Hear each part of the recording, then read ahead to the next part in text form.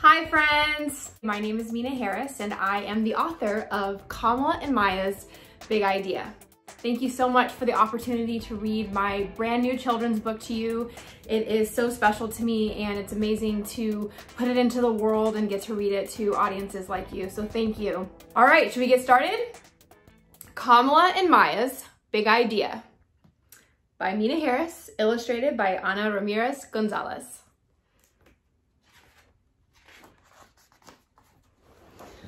All right. You know what should be out there? Kamala asked her sister Maya. Us? Said Maya. A slide, said Kamala. And a swing, Maya added. A playground, they shouted together. Kamala and Maya had an idea. It was a very good idea and a very big idea. They were going to need help.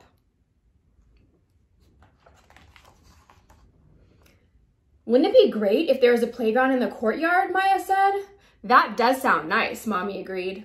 How can we make that happen? Kamala asked. Well, I suppose the first step would be to ask the landlord, the person who owns the building. So Kamala and Maya wrote a letter, and Maya drew a picture, and they went out to see the landlord to discuss their idea. The landlord thought about it for less than a second. I don't think so, no. That was not the answer they wanted, but they weren't ready to give up. That night, the sisters tried to think of ways to turn a no into a yes.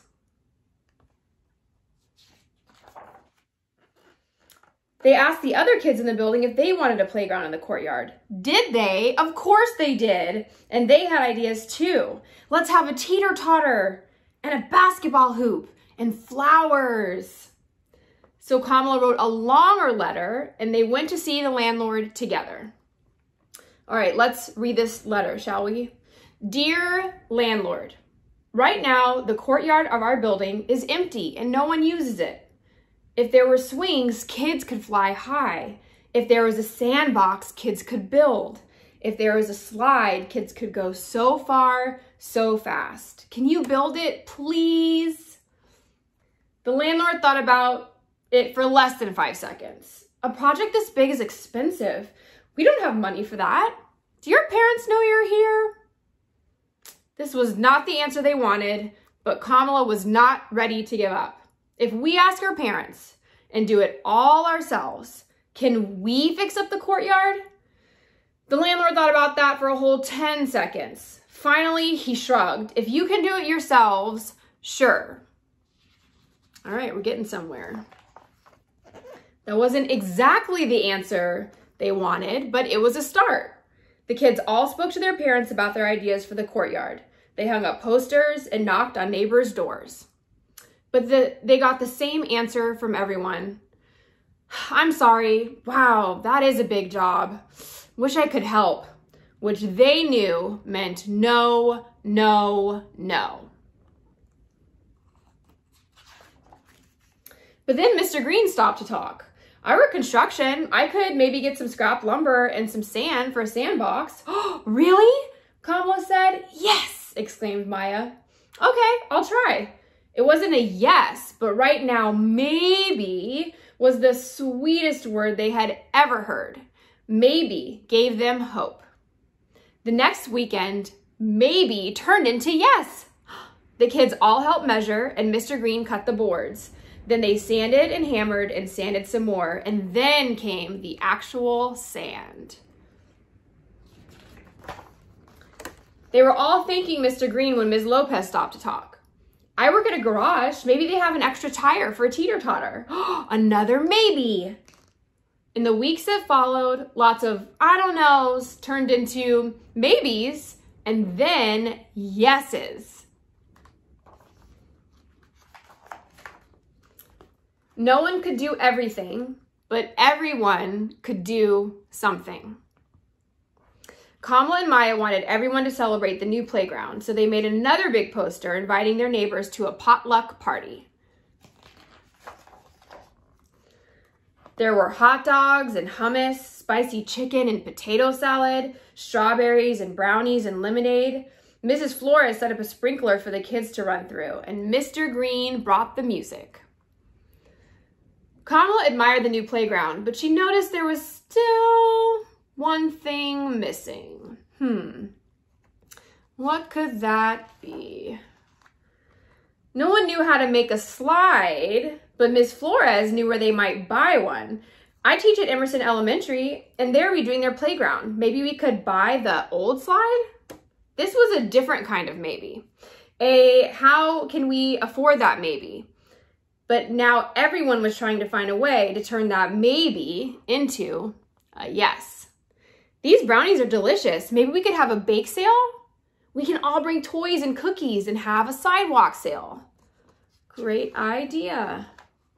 No one could do everything, but everyone could contribute something. When the slide arrived at last, Maya and Kamala got the first ride.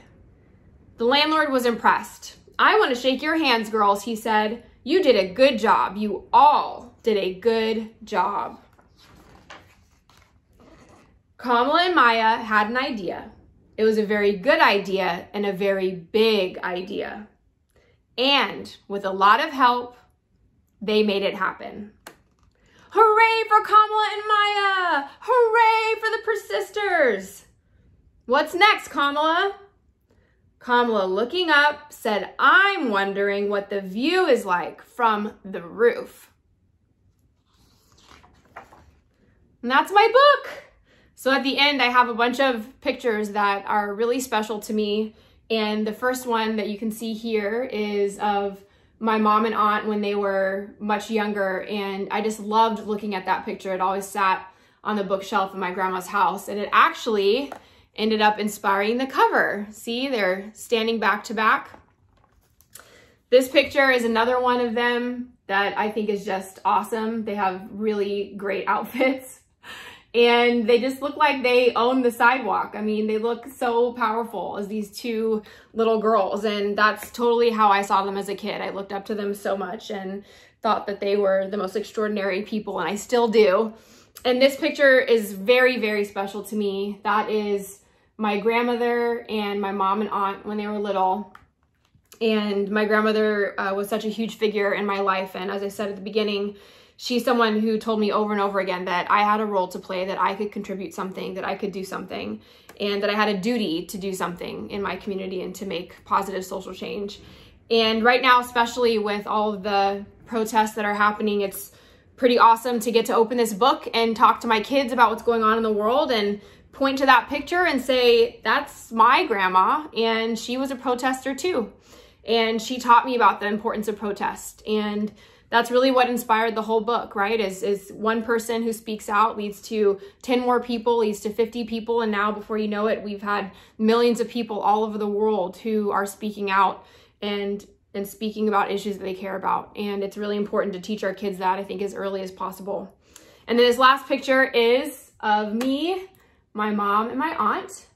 And that was from just a year ago when my aunt Kamala announced that she was going to run for president. So that's my book. Thank you so much for being with me and listening to my story. I hope you enjoyed it, and thanks so much again for your support.